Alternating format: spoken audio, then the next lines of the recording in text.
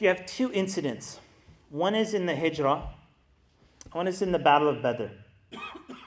In the Hijrah, the Prophet ﷺ, Abu Bakr radiallahu anhu, he came to him at a time that, normally doesn't come to him. And he said, Allah has given me permission to do Hijrah. You know the story. Abu Bakr said, As-suhba ya Rasulullah. Up until the last point, even his best friend didn't know that the Prophet ﷺ was going for Hijrah at this time. Till the last moment. Like as soon as he found out, they left. And that's part of strategy as well. And then they took the sheep out so that it would cover the tracks. They had the milk. You had Aisha radiallahu anha, you had her sister Asma radiallahu anha. You had these guides. They went out, instead of going towards Medina, they went in the opposite direction. They stayed in the cave. All of this strategy, and yet the mushrikeen came at the cave, the mouth of the cave, and the Prophet and Abu Bakr radiallahu anhu says, Ya Rasulullah, if they just look down, they'll see us. And the Prophet ﷺ said, مَا ظَنُّكَ بِثْنَيْنِ اللَّهُ ثَالِثُهُمَا. What do you think of two people for whom Allah is the third? And then Allah subhanahu wa ta'ala revealed in the Quran, إِذْ قَالِ لِصَاحِبِهِ لَا تَحْزَنْ إِنَّ اللَّهَ مَعَنَا. When he said to his friend, لَا تَحْزَنْ, don't be sad, إِنَّ اللَّهَ مَعَنَا. Don't be worried, don't be sad, Allah is with us. Now that's the Hijrah. Look at the Battle of Badr. They were going to cut off the caravan. Caravan escapes. The caravan goes to Mecca. They come back with an army.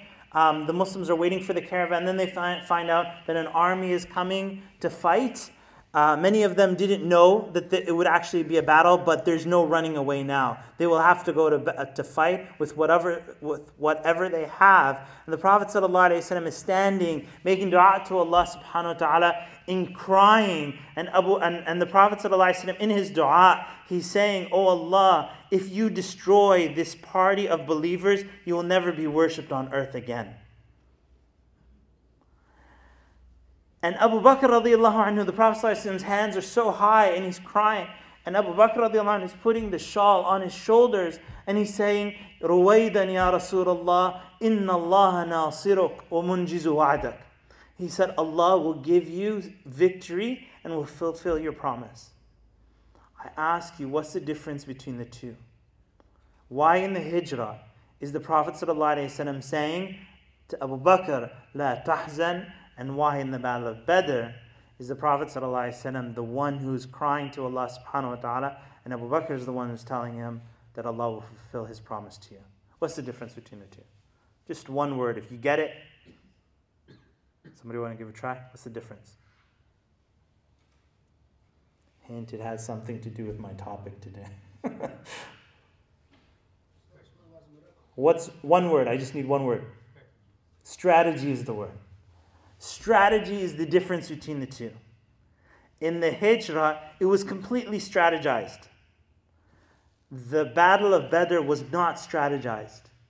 It was, this is just what happened.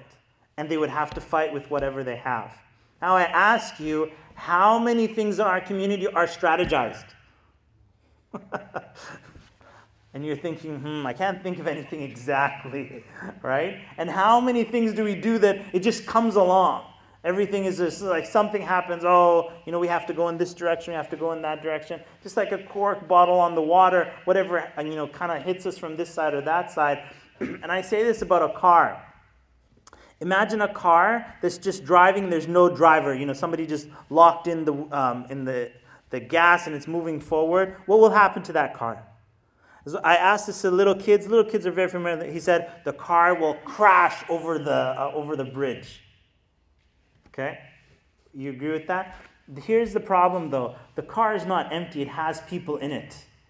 It has people in it. The community is in the back seat.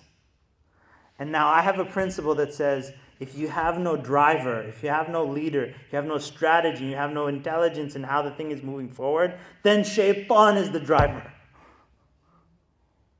Shaytan is the one who's leading things. And I can give you 1,000 examples of that. Of how we sit back and Junud Iblis are just promoting this issue and that issue, and society changes and laws are being implemented, and you're losing your children from underneath you, left, right, and center, because there's no strategy. And so I'll give a chance to my Shaykh to speak, but in conclusion, here is one major strategy lesson that I learned. I hope inshallah ta'ala maybe it'll hit some ears and hit some hearts. One of the biggest mistakes in strategy is trying to do everything. Ultimately, by trying to do everything, you're doing nothing. And that's human nature. I even call it a dragon, because it destroys the lives of people. That they never achieve anything in their life because they say, I have to do everything. And I'll say, then you're doomed to do nothing, if that's going to be the case. But what if one person, for example, is responsible for orphans? One person is responsible for new Muslims. One person, example, is responsible for halal chicken. One person is responsible for the education of, the seniors in the community. Another person responsible for, those who are handicapped and needy in the community. Another person responsible for, outreach to the other faiths in the community. Another person responsible. Everybody just says, you know what? I'll take care of this. This is what I'll do, and I'll do it with ihsan. I'm not responsible for anything else. If you need my help for anything, don't call me. Because I'm focused on what I'm doing. And inshallah ta'ala, I hope the best. So when somebody comes to me and says, Brother Muhammad, don't you see, X, Y, and Z problems in the community? And they're mad at me. And I'm like, we're doing something. How about you? The community needs more than your whining and complaining. It needs you to actually, buckle up and go for a ride and get some focus and do something for this deen. And if only this attitude continue, just take one slice. The smaller the slice, the more you focus on it. Do something that you love to do, but do it with ihsan, and you'll see the whole community flourishing and benefit with strategy from all different directions, inshallah ta'ala.